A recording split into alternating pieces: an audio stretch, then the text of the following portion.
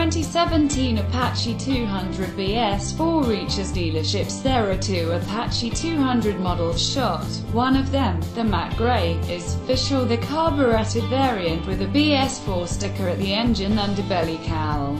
It also does not get the headlamp on/off switch, which confirms that it comes with AHO automatic headlamp on feature, again a mandate from next month. Nonetheless, there appears to be a difference between the two models caught on camera at the back side of the engine, and it may, well, be a fuel injector on the black motorcycle, as claimed.